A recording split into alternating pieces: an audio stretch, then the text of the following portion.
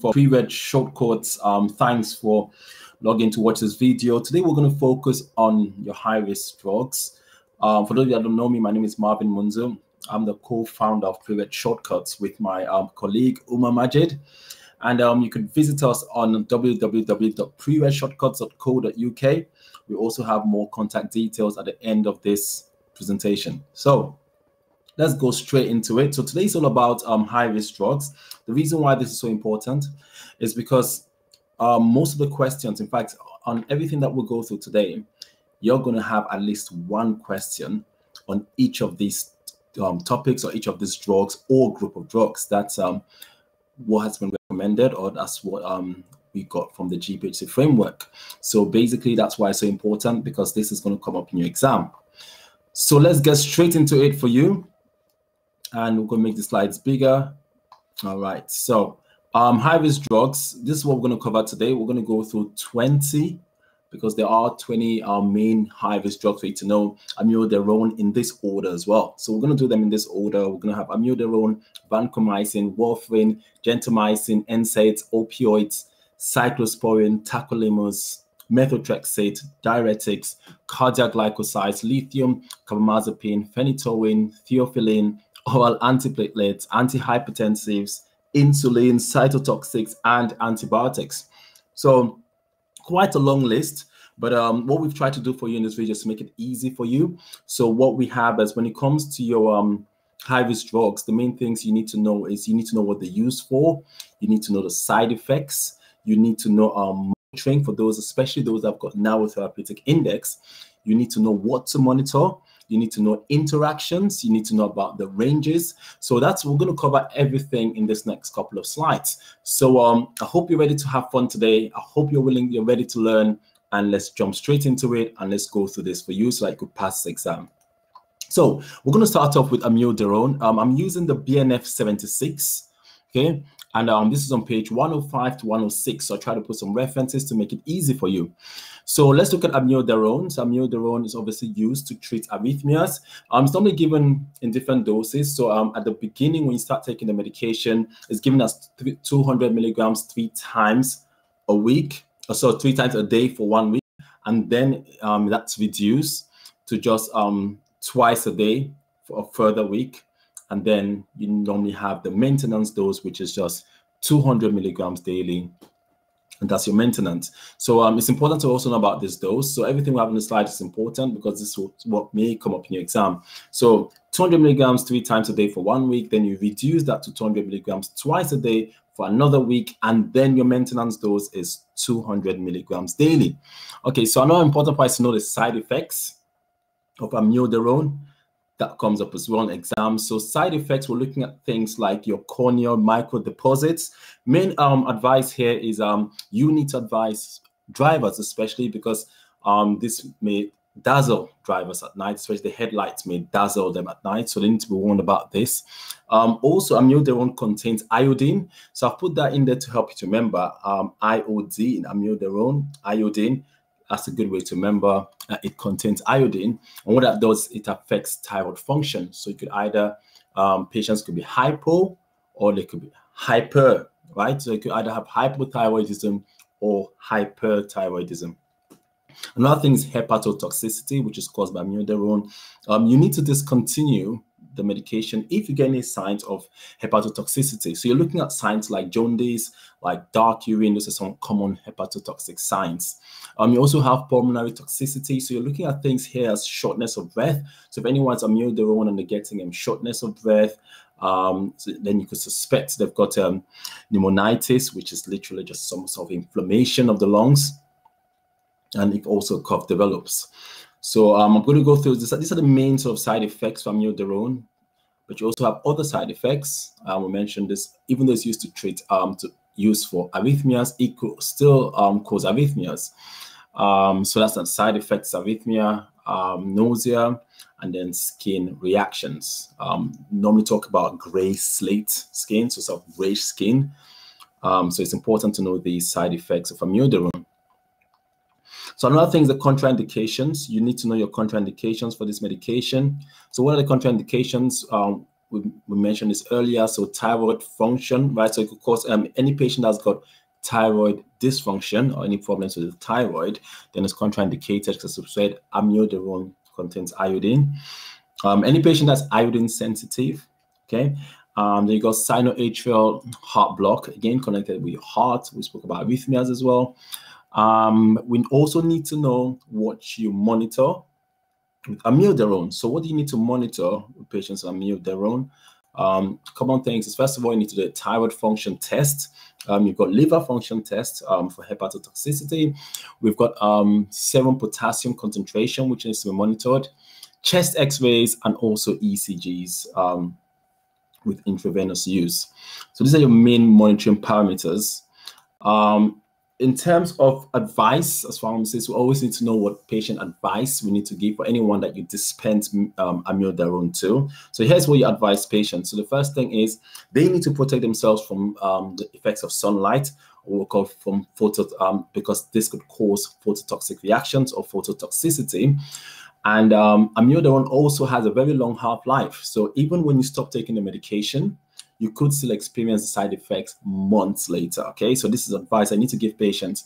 The best way to protect themselves is to use a broad spectrum sunscreen, right? And also need to seek any medical advice or basically medical attention if they get any of the following symptoms, such as shortness of breath, which we mentioned, that could be pulmonary toxicity, called signs of pulmonary toxicity. If they get any lightheadedness, any palpitations, fainting, any unusual tiredness, or chest pain.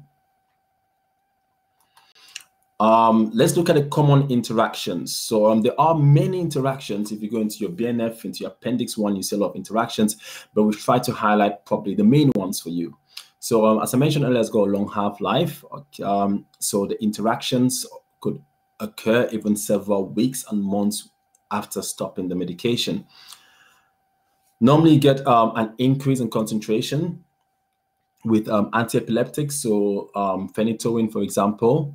You need to also avoid your calcium channel blockers, especially verapamil diltiazem, because those could increase the risk of cardiodepression.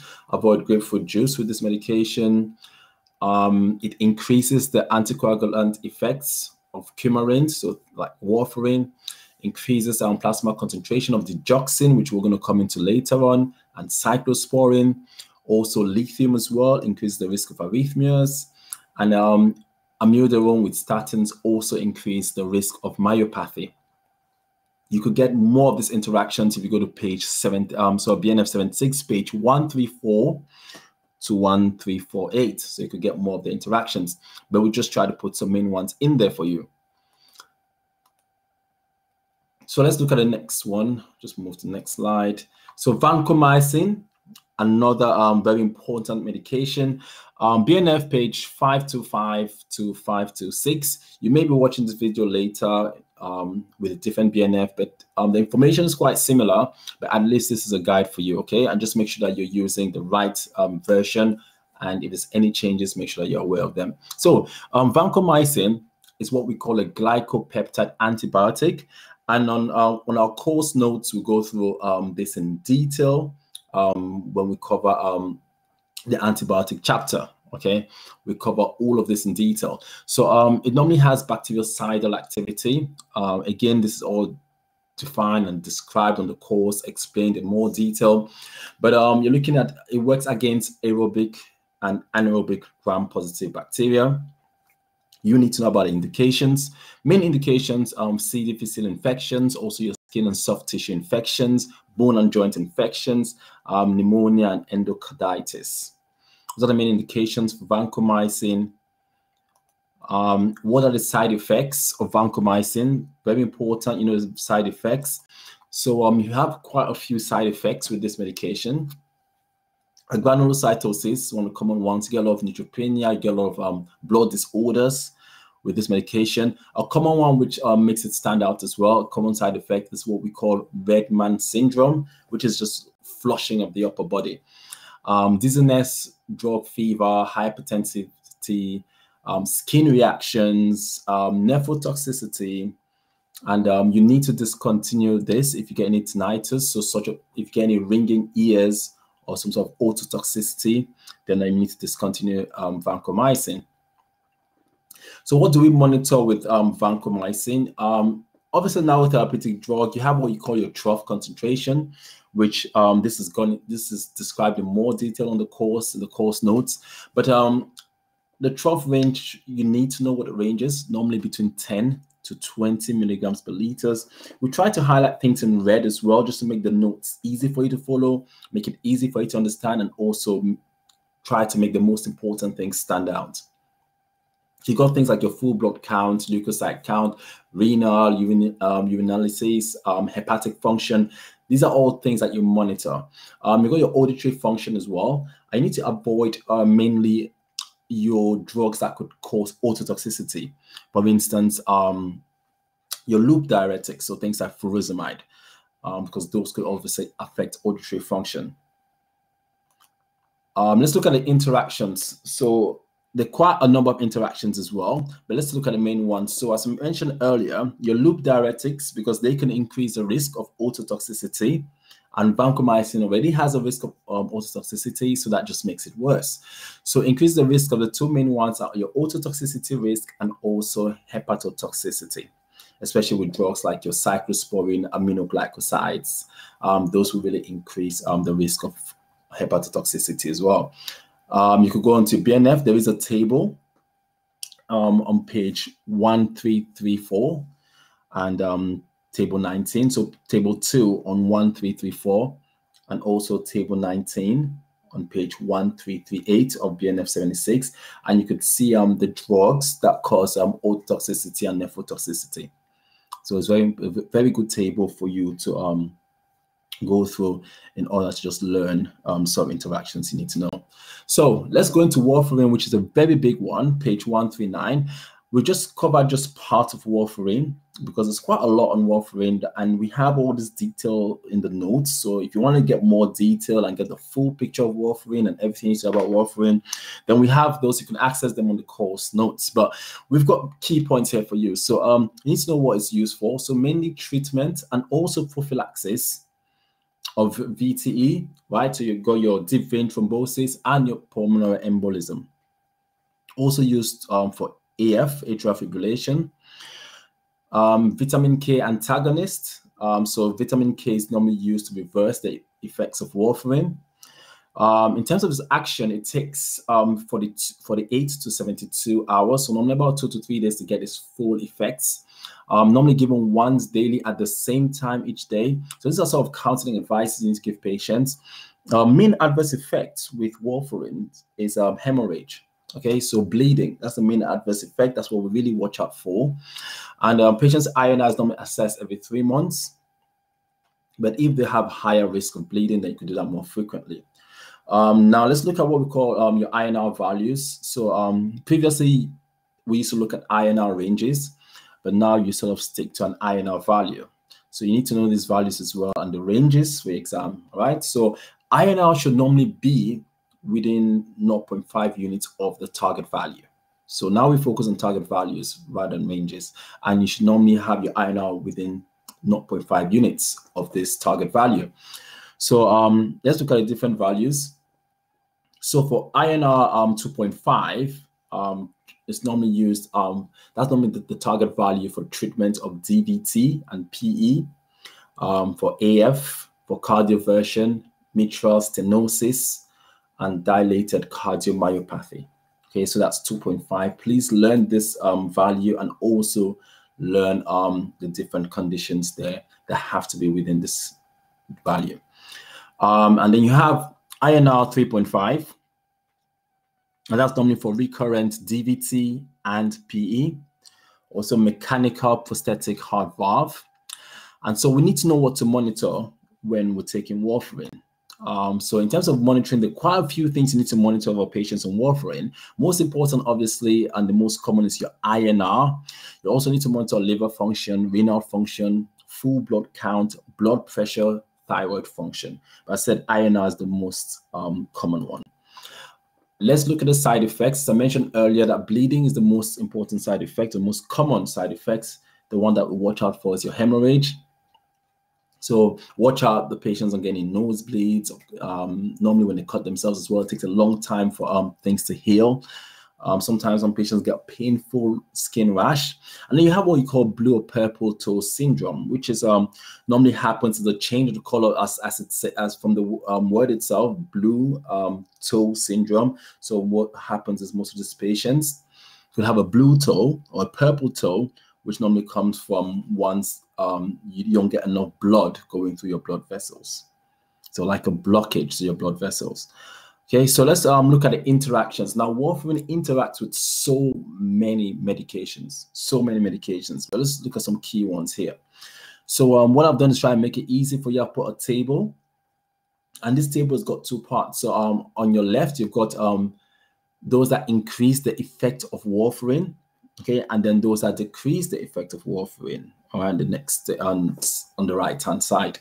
So let's look at those that increase the effects. You have things like cranberry juice, pomegranate juice, your antifungals, especially miconazole is one that you need to really take note of, because we do have an MHRA advice or warning on this medication, and there was an incident of a patient that bought I think it was Dactarin oral gel, and unfortunately it was an interaction. They were on warfarin, and the patient was seriously affected, and I think they lost their life.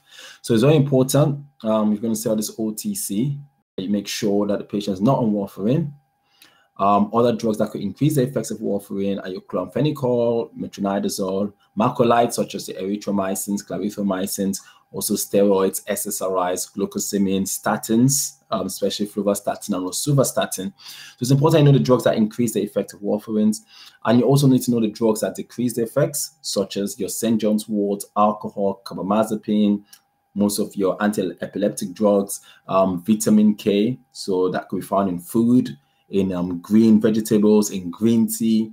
So it's important you know the things that will affect the concentration of warfarin. Let's look at general patient advice. So this is what you advise patients. You need to know your general patient advice with this medication, because it is one of the most common medications that you will dispense, that you will check from time to time as a pharmacist. So as I said earlier, patients need to take at the same time each day. If a patient misses a dose, then they don't need to double up the dose. They just have to carry on as normal and take the next dose like they were going to do the next day, okay, as normal. So don't double any missed doses. And also ensure that patient has a record of the INR. They know what the INR is. They're being regularly monitored, know what dose they're meant to be taking. You need to understand the different strengths of warfarin. They need to know what 1 milligram looks like. They need to know what 5 milligrams look like. So it's very important you explain to patients. They need to know what 3 milligrams. They also need to know the colors. So they need to know 1 milligram is brown, blue is 3 milligrams, and then pink is 5 milligrams. So they need to know the different colors, the packs, and the strengths, and you need to explain these to them as pharmacists.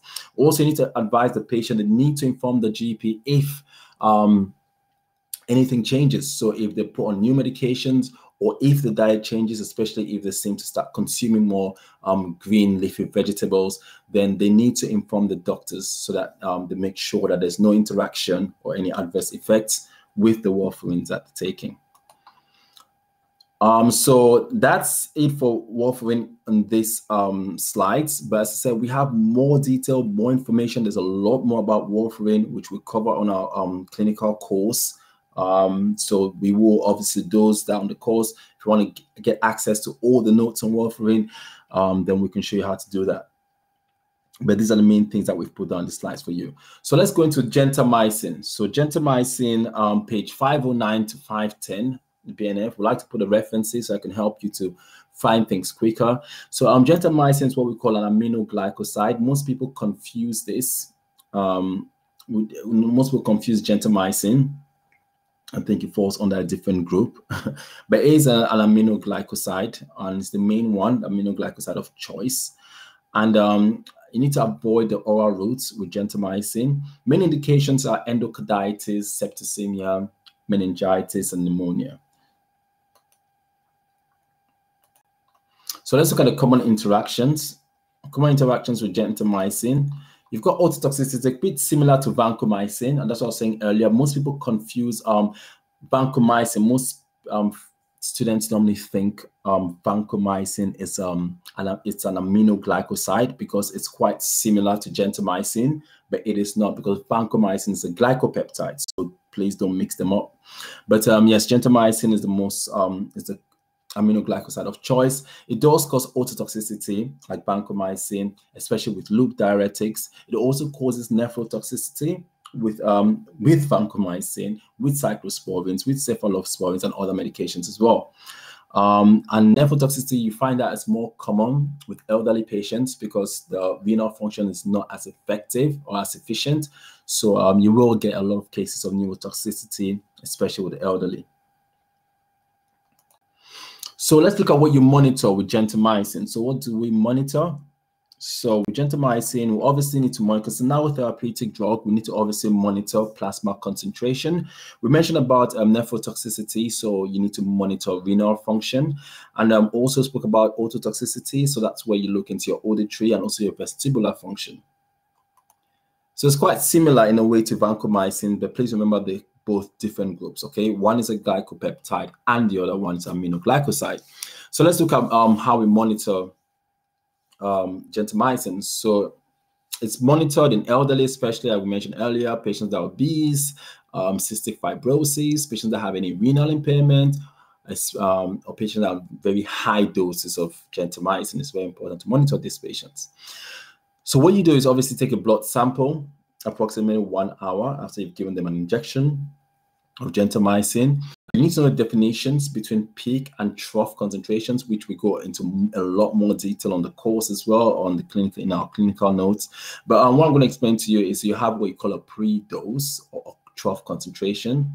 And if this is high, if your pre-dose is high, then you need to increase the dose interval, okay?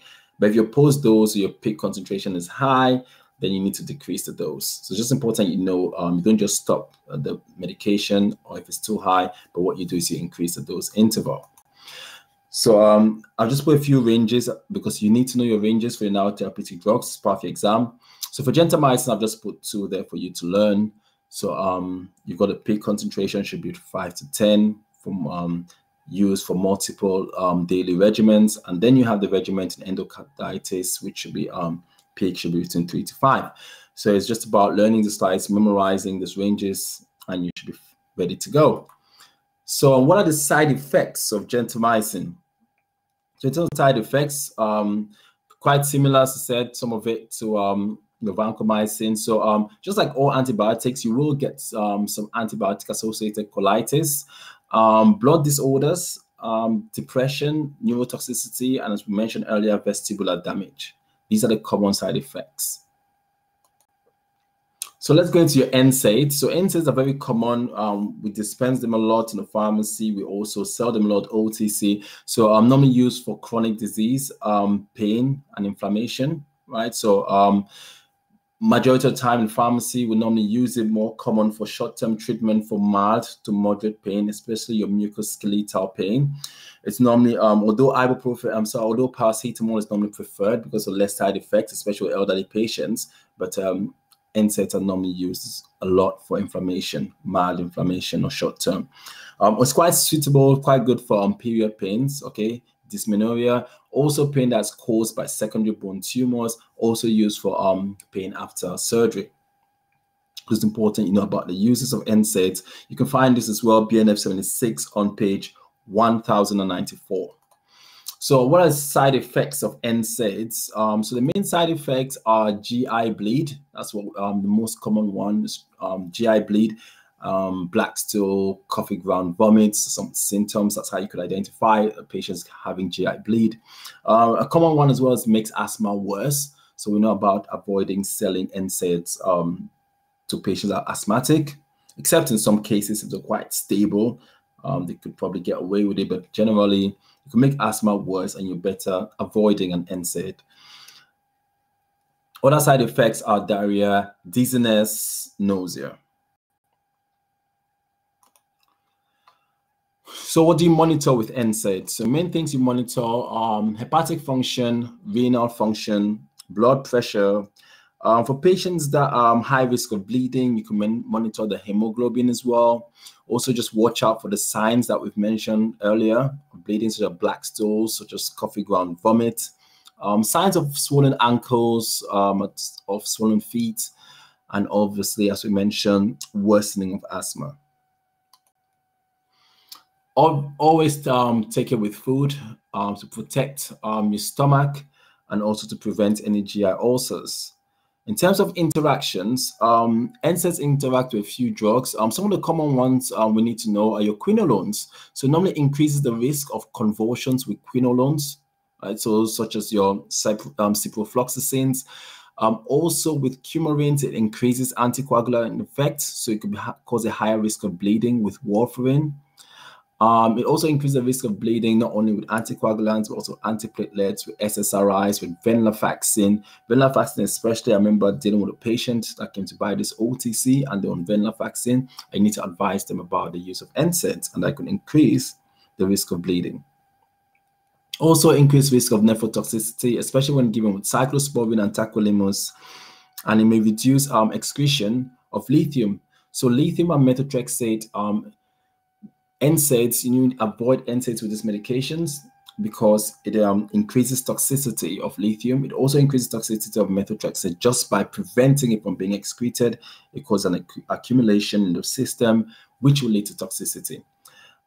Increased side effects as well when it's used with, when NSAIDs are used together with other NSAIDs or with aspirin. So next slide. Let's look at opioids. Okay, so these are normally used to relieve moderate to very severe pain, particularly of visceral origin. So in terms of your side effects of opioids, you obviously need to know your side effects.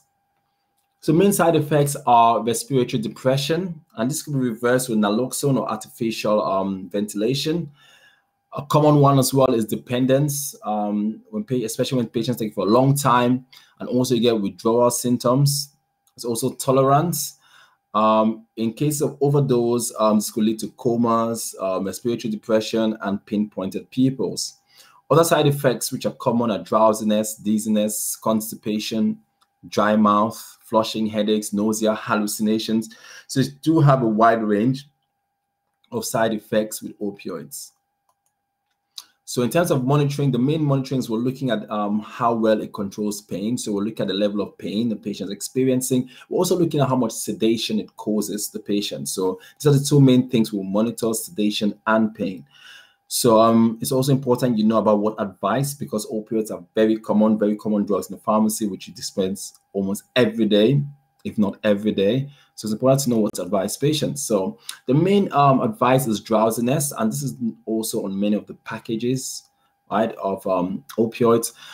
Drowsiness, it may affect performance of skilled tasks such as driving, operating machinery, and these effects can be made worse with alcohol. And also, you need to avoid any sort of abrupt withdrawal, especially for patients that have taken opioids for a long time. Okay, because that could cause withdrawal symptoms. And also, once you've taken it for a long time, then there is dependence and also tolerance. So avoid stopping them abruptly. Effects of the opioids, effects can be reduced by enzyme inhibitors, right? So we also go into detail about interactions in our clinical notes, and you can learn more about enzyme inhibitors and enzyme inducers. But the effects are reduced by most enzyme inhibitors. Anticoagulant effects of coumarins are enhanced by tramadol, and there's an increased sedation and hypotensive effects with alcohol, which we mentioned earlier. So let's go into cyclosporin. So it is what we call a potent immunosuppressant. It has a very strong nephrotoxic effect. So one of the common side effects is nephrotoxicity. It's normally used in transplant, organ or tissue transplant, and normally it's used to prevent rejection. Okay, so normally in your bone marrow, kidney transplant, liver transplant, heart transplant, lung transplant, so a wide range of transplants. It's important that it's always prescribed by brand name. So it's important you know that. Contraindications of cyclosporin. So we've got uncontrolled infections, uncontrolled blood pressure and malignancy. These are contraindications. You need to know what to monitor. There's a wide range of things as well. You monitor with cyclosporine. You're looking at blood concentration, obviously, dermatological and physical examination, liver function, potassium. There is a high risk of hyperkalemia, cyclosporine, and also you need to monitor magnesium. Monitor the kidneys, which you mentioned earlier, because of nephrotoxicity. Also, blood pressure needs to be monitored regularly, and blood lipids. So what are the side effects of cyclosporine? You have decreased appetite, GI discomfort, diarrhea, skin reactions, flushing, vomiting, encephalopathy, and blood disorders. So let's look at the interactions. Again, so many interactions with cyclosporine, but we've put a few of them here for you. So again, your enzyme inhibitors and inducers, you can refer to the course notes to know how those all interact with cyclosporine, but increases risk of digoxin toxicity, also increases risk of myopathy with statins, increases the risk of nephrotoxicity with NSAIDs, and risk of hyperkalemia with potassium-sparing diuretics, with ACE inhibitors and ARBs, okay? So it's important that you know the common interactions with cyclosporine. So what is the patient and carer advice for cyclosporine? So you need to cancel on the administration. As we said, you try to stick to the same brand because different formulations as well are different.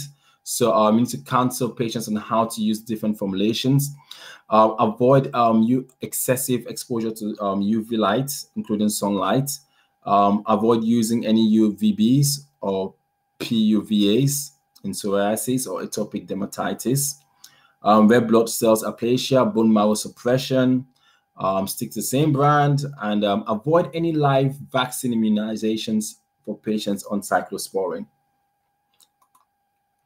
So let's look at tacrolimus, another high-risk drug. So it's got a similar mode of action to cyclosporine, which is good. It makes it easy to learn. It's also neurotoxic, right? So it has a greater neurotoxicity compared to cyclosporine. There are many incidences where tacrolimus has an effect on the heart, and you just got to obviously monitor patients, especially cardiomyopathy, which is caused by this medication. So you need to obviously monitor the heart. Most patients on tacrolimus. It's also been shown to affect blood sugar metabolism, so it could cause hyperglycemia. As I said earlier, prescribe like cyclosporine. You need to prescribe this by brand, for example, Prograf or Advagraph. Avoid high potassium and excess UV exposure. So what do we monitor tacrolimus? Kidney function, liver function, okay, main ones. As I said, the other things you monitor as well, but you got to monitor the heart, make sure that there's no signs of cardiomyopathy. So what are the main side effects of tacrolimus? So main side effects are nephrotoxicity, hyperglycemia, CVD, liver toxicity, neurotoxicity, blood disorders. In terms of interactions, increased plasma concentrations, again with enzyme inhibitors, and reduced plasma concentration with enzyme inducers. So increases of hyperkalemia, we mentioned earlier, and also increased risk of nephrotoxicity, especially when it's given with aminoglycosides or NSAIDs, and also increased plasma concentration of cyclosporine. So let's go into methotrexate, another common medication. It inhibits dihydrofolate reductase. We cover methotrexate in more detail as well in our clinical notes, but let's just give you a very quick overview. So important safety advice is normally give us a weekly dose. I need to advise patients of the dose and also the frequency and the reason for them taking that medication, right? And also interactions with other medications.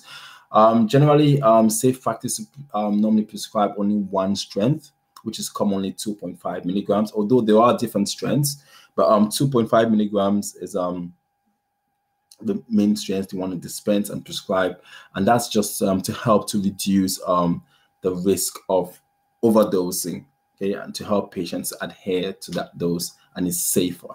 Okay, so prescription and dispensing label should clearly show the dose. It should also show the frequency of admin. So what are the side effects of methotrexate? So in terms of the side effects, blood disorders, very common. So you look at things like your mouth ulcers, sore throats, bruising, fever. These are very common symptoms with methotrexate. Liver toxicity, so things like abdominal pain, dark urine, nausea, vomiting, and then respiratory effects, shortness of breath. So these are some of the side effects you get with methotrexate. And in terms of the caution, blood count, you need to look into blood count because I said obviously affects the blood, it affects blood count. So it's important that you monitor that. Look at the factors that increase bone marrow suppression, GI toxicity, liver toxicity, like mentioned, pulmonary toxicity. So you need to be very cautious with any of the patients that have any of these that have shown to sort of show any of these symptoms or any of the signs or any of the signs of any toxicity. And if you could have to discontinue this, especially if you got if you suspect pneumonitis. So in terms of what you monitor with methotrexate, monitor full blood count, monitor kidney function, liver function, and these tests have to be done very frequently, every 1 to 2 weeks, until once the patient is stabilized, then you can do them every 2 to 3 months. Treatment with folinic acid may help to reduce some of the toxicity, so that's why it's normally prescribed with folic acid. And that helps to just prevent methotrexate-induced mucositis or myelosuppression. So what advice do you give patients on methotrexate? Patient care advice, very important. Patients need to report any signs of blood disorders on infection. So as I mentioned earlier, things like the sore throats and mouth ulcers, the patients need to report any of the signs if they experience them. Also signs of your liver toxicity, nausea, vomiting, dark urine, jaundice, respiratory effects or shortness of breath. They need to also avoid self-medication, OTC, aspirin or ibuprofen. We mentioned ibuprofen earlier. So you need to avoid ibuprofen and avoid aspirin, especially OTC. And patients need to have a treatment booklet, okay, methotrexate booklet. In terms of the interaction, it's an increased risk of toxicity, as I mentioned earlier, with NSAIDs. There's an increased risk of toxicity with certain antibiotics, such as your penicillins, ciprofloxacin, quite few antibiotics, but we've put down a few ones here for you. Increased risk of hematological toxicity as well when it's given with cotrimoxazole. So let's look at thiazide and related diuretics. So diuretics is quite a big one. And we cover all of this in our notes, all of this in the course notes in so much detail over the different types. And this, but now I'm just going to cover thiazides, but your loop diuretics and your related diuretics are all covered in much more detail in our course notes. But main overview, thiazides normally inhibit sodium reabsorption in the distal convoluted tubule. They normally act within 1 to 2 hours and the effects could last 12 to 24 hours. Best thing is to give them in the morning rather than in the night so that you don't get any diuresis at night.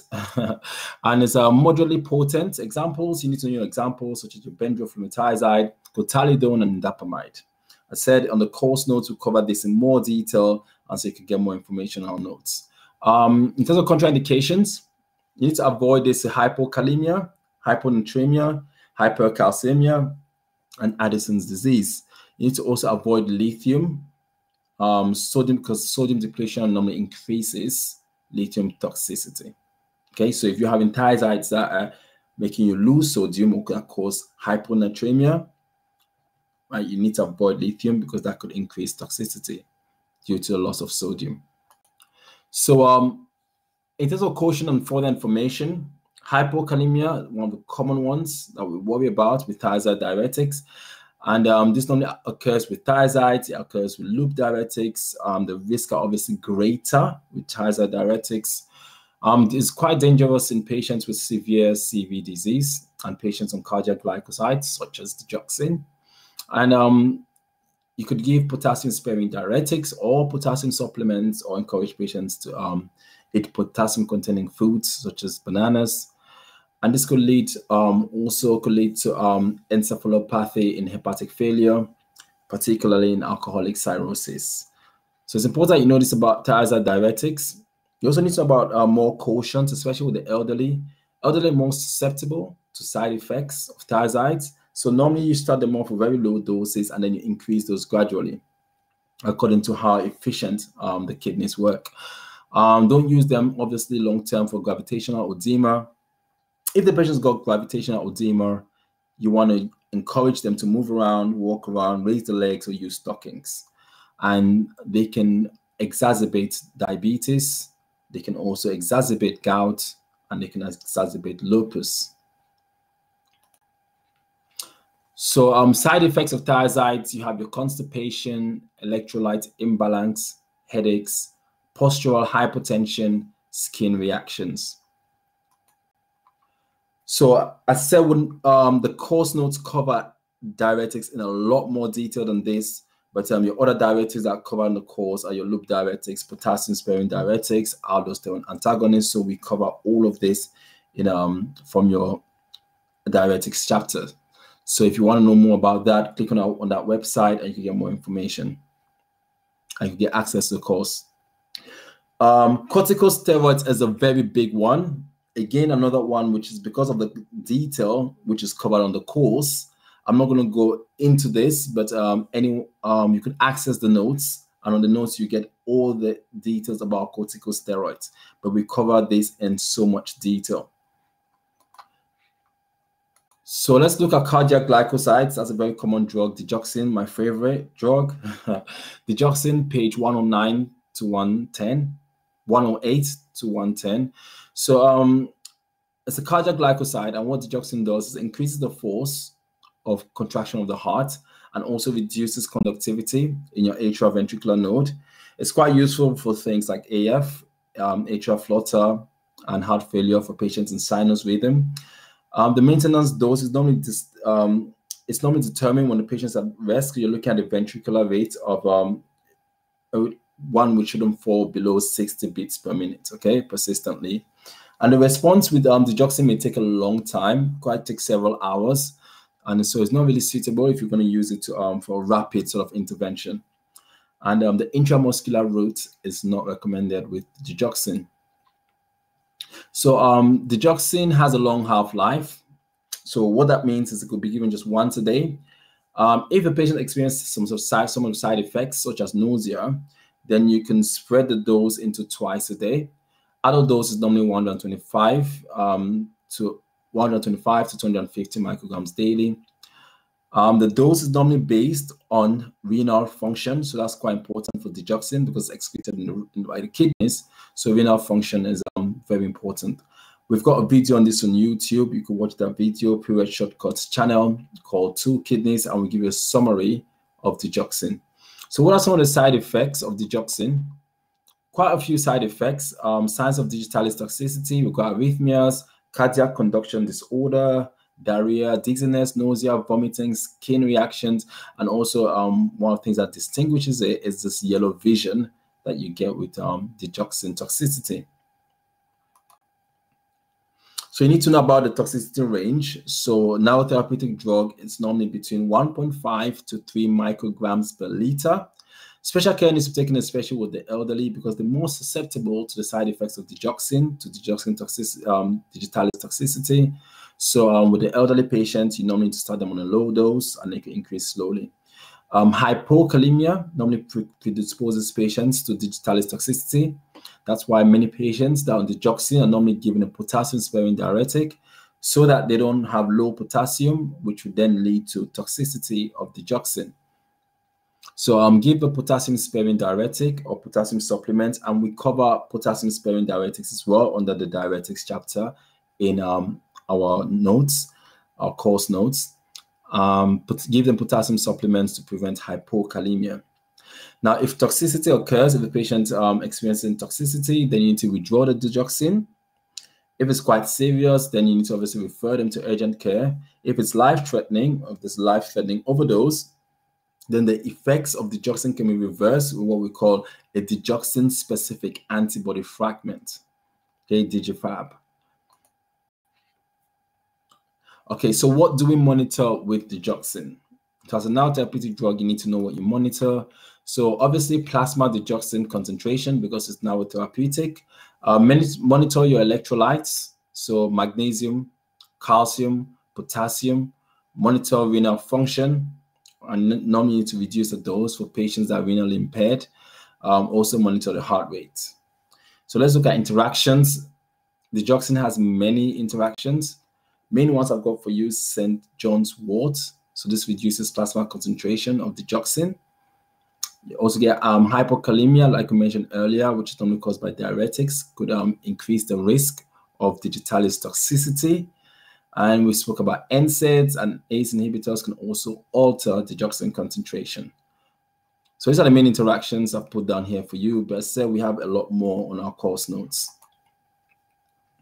So let's go into another very common medication which comes out a lot in your exam. Now therapeutic is your lithium. Okay, so lithium has several indications, normally used for treatment and prophylaxis of mania, bipolar, recurrent depression, aggressive or self-harming behavior. You need to know about the contraindications of lithium. So dehydration, low sodium, untreated hypothyroidism, and Addison's disease. These are all contraindicated with lithium. So you got to make sure patients are always hydrated when they're on lithium. So with lithium, you need to avoid any abrupt withdrawal. Any treatment with diuretics will normally increase the risk of toxicity, because again, we mentioned that any dehydration will increase that risk of lithium toxicity. You also get QT interval prolongation. So you need to be very cautious with this. You need to reduce the dose in patients, especially those that lose a lot of liquid, such as if they got diarrhea, or if the elderly patients are vomiting, or any sort of intercurrent infection.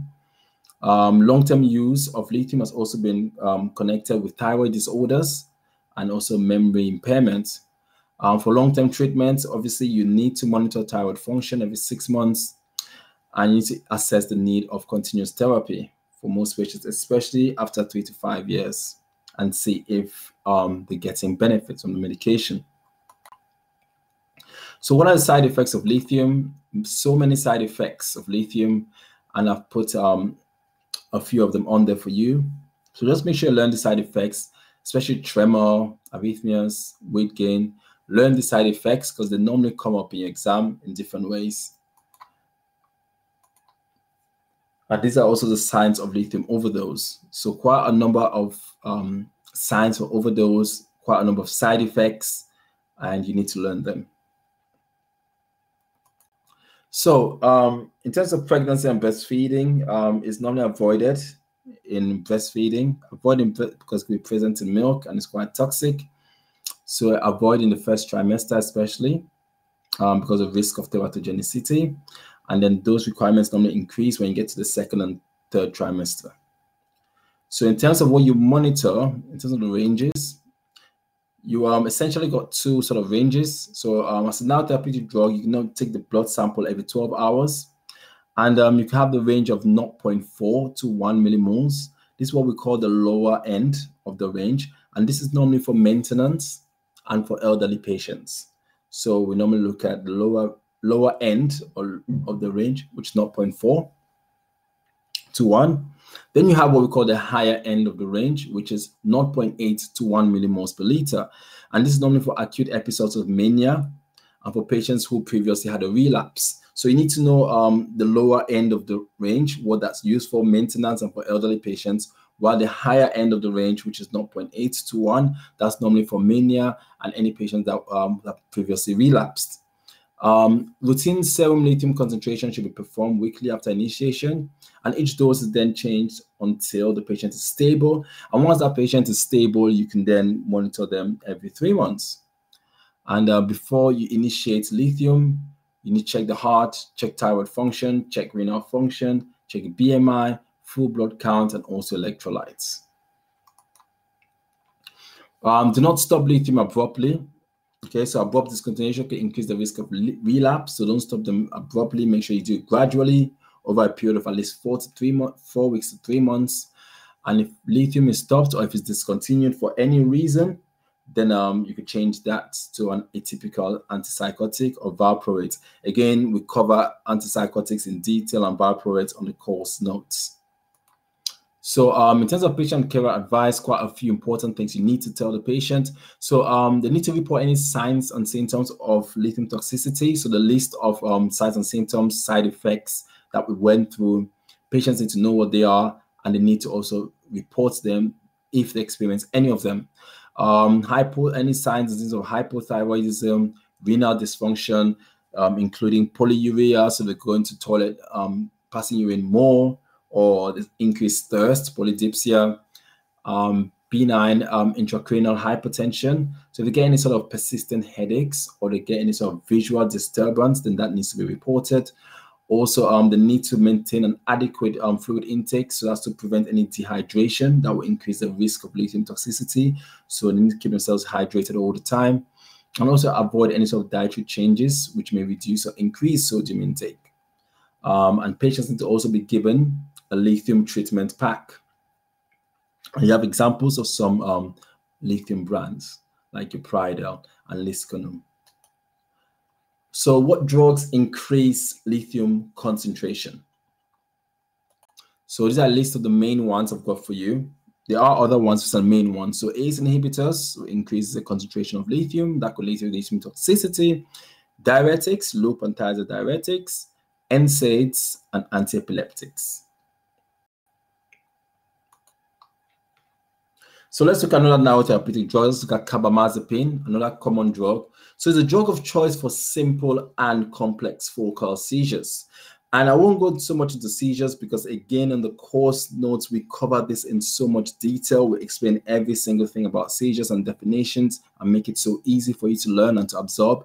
But carbamazepine is normally avoided in absence, tonic, atonic, and myoclonic seizures, which we explain those different terms as well in the course notes. And these may exacerbate symptoms. Again, I put on the refer to course notes if you want to know the detail and definitions of each of these different seizures. But you need to know the range for carbamazepine, and the range is normally between 4 to 2 milligrams per liter. And with carbamazepine, you stick to the same brand. So like Tegretol, for example, make sure you stick to the same brand because different preparations have different bioavailabilities. So you need to know what the side effects of carbamazepine are. So common side effects, headaches, ataxia, drowsiness, nausea, vomiting, blurred vision, allergic skin reactions. You get a lot of blood disorders as well.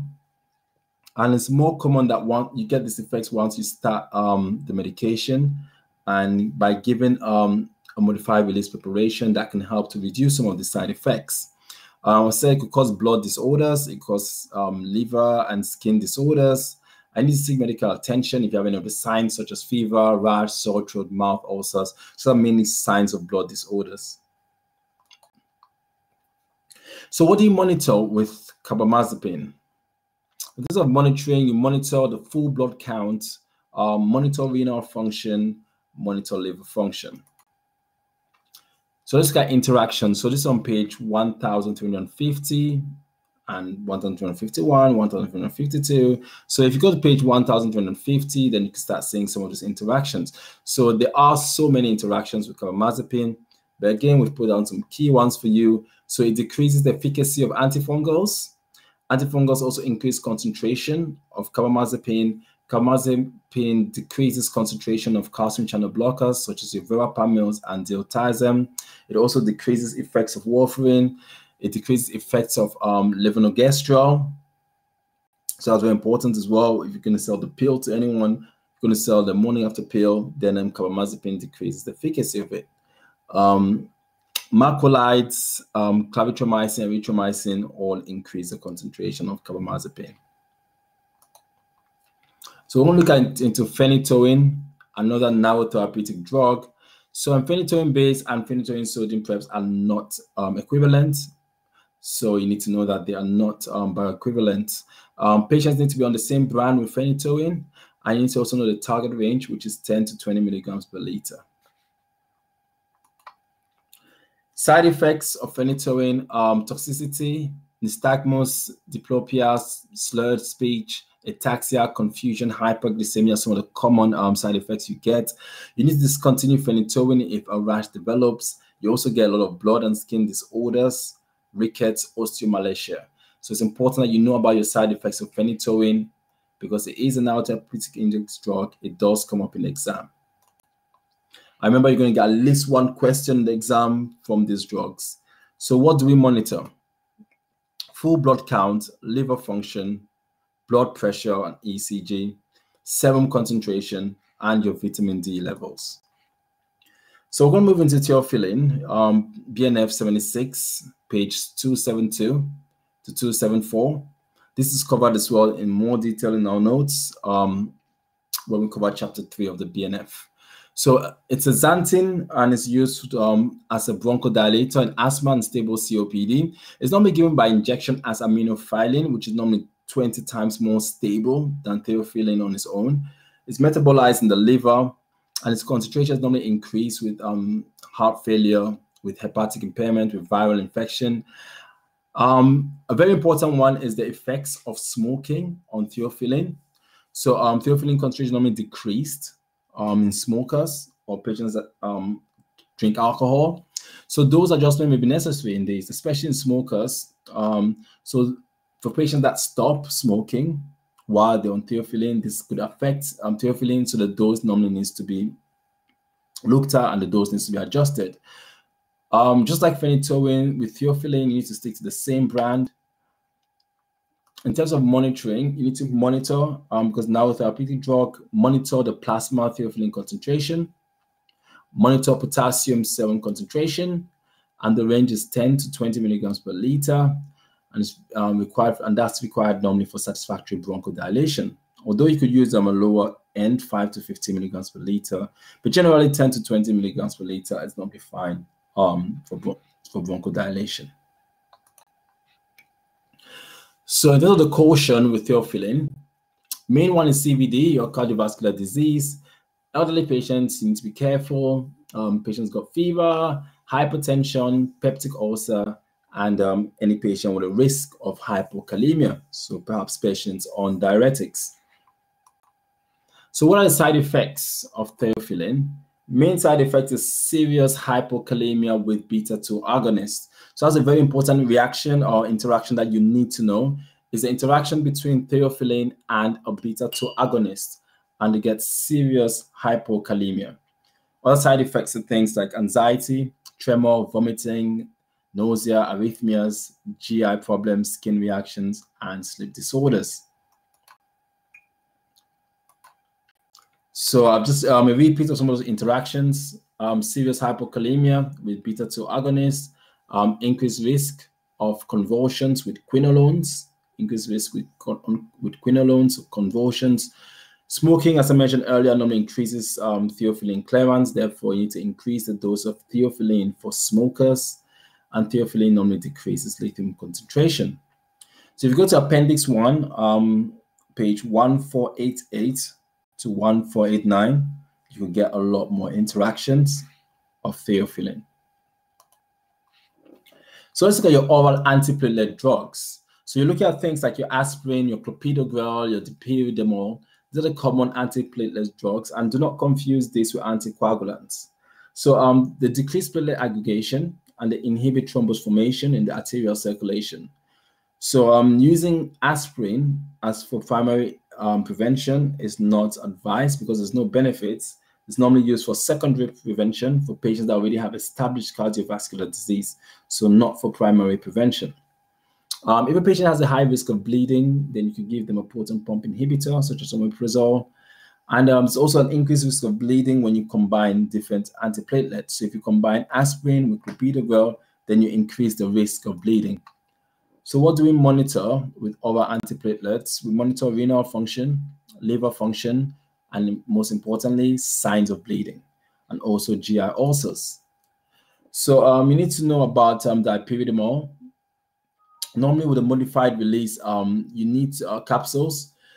You normally need to discard them 6 weeks after opening the original container. You need to always take these medications with food or after food because they can have a very strong effect on your stomach. They cause bleeding, they cause stomach ulcers. and that pyridinol should be taken 30 to 60 minutes before food. So interactions, if you use more than one antiplatelet, then you have an increased risk of bleeding. Antifungals decrease efficacy of clopidogrel.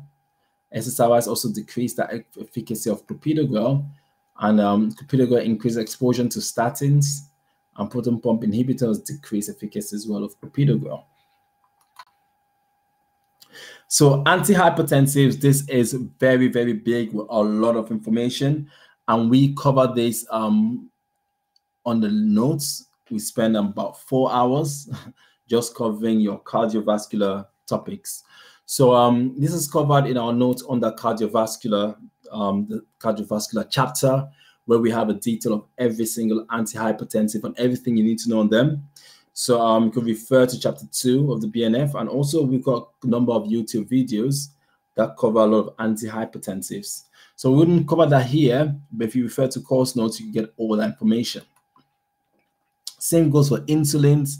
Insulin are very massive chapter as well. We cover that in detail in the course, chapter 6, high weighted topic. So if you want to know more about insulins in more detail, then you can access course notes. But diabetes is caused, I'll just go through this. Diabetes is caused by insulin deficiency or resistance actions. You need to know about the advice, the DVLA advice. So all drivers treated with insulin must inform the DVLA. And advise drivers to avoid any hypoglycemia, and also to know the signs and the warning symptoms of hypoglycemia, and also what actions to take. And this is all explained in detail as well on our course notes. Alcohol normally masks the signs of hypoglycemia. Use insulin regimens to achieve optimal blood glucose levels. Also, you need to monitor blood glucose and HbA1c. Watch out for signs and symptoms of hypoglycemia and diabetic ketoacidosis. So all these terms are defined in more detail in the course notes. Insulin, we covered every single aspect of insulin and everything you need to know in the course notes. So what are the signs of hypoglycemia? You need to know what the signs of hypoglycemia are, because they normally come up in your exam. So let's go through some of them. So we've got shaking and trembling. We've got sweating, pins and needles, lips and tongue, hunger, palpitation, headaches, double vision, and those that I've mentioned in, I've highlighted in red, are normally those that are more serious and that need some very urgent attention.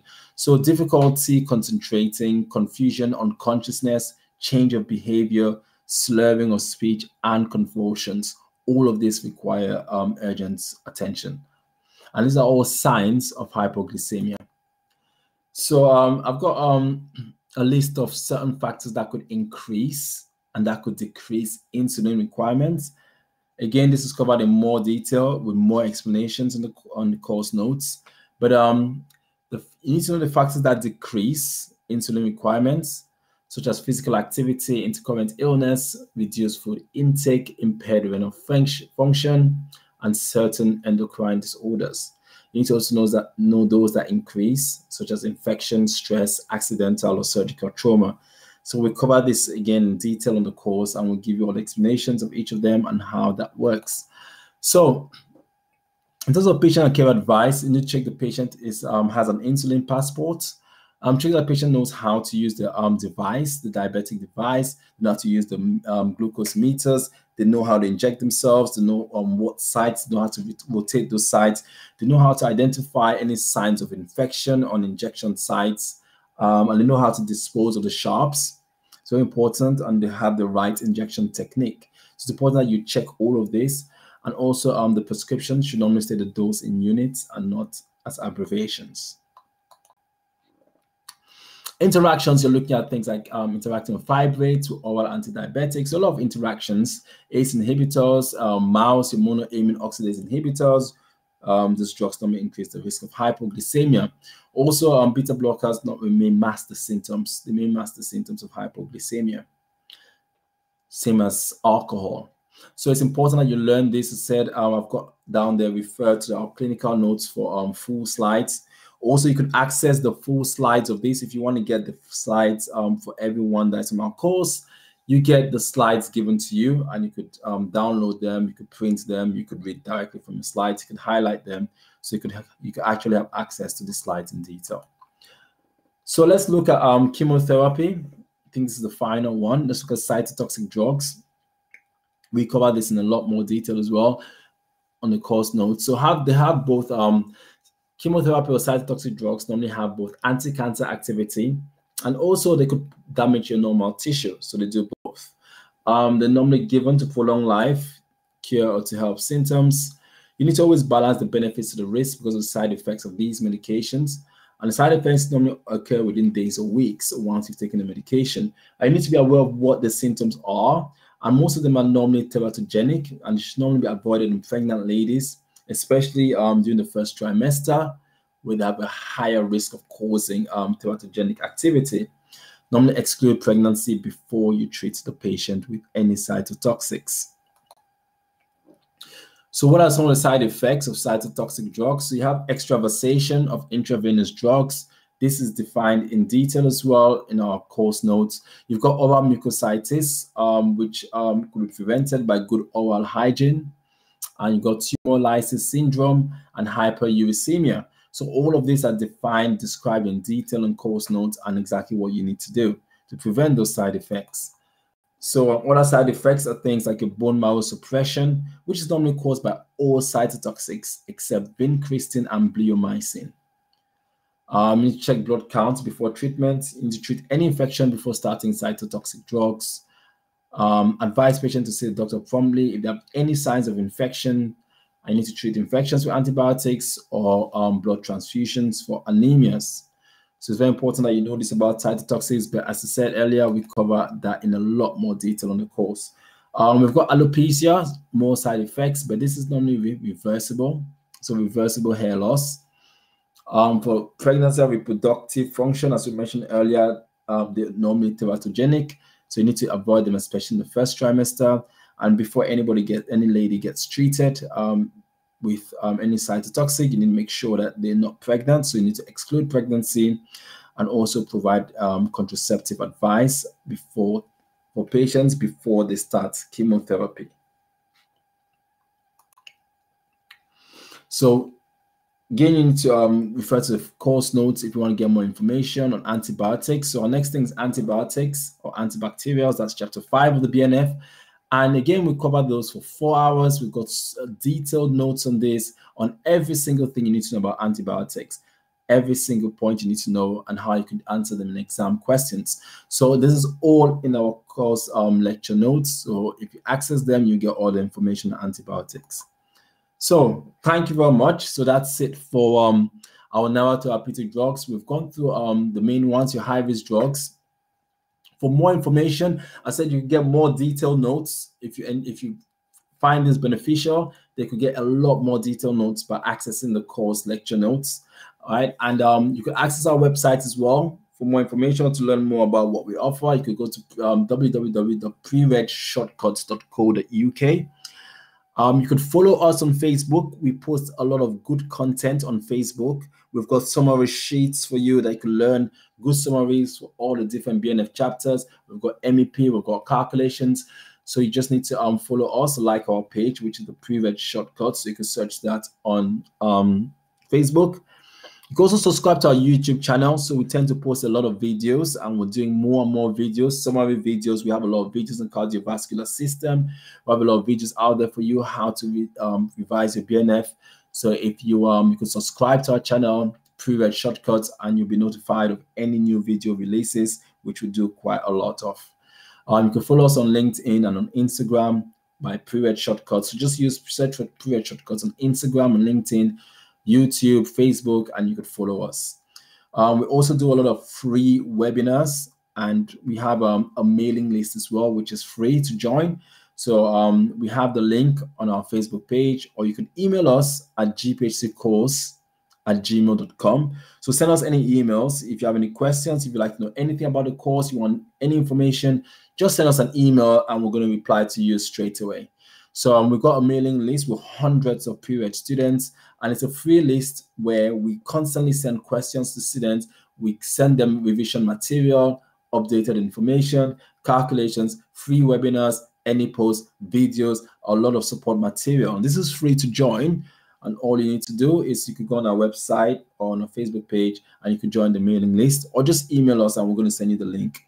We also have a Telegram group with over 100 students, and the Telegram group is very active, constantly have questions, and many students help each other go through revision chapters together. So it's a very active group and it's worth joining that group. Again, it's a free group to join, but we have a lot of free resources to help you succeed.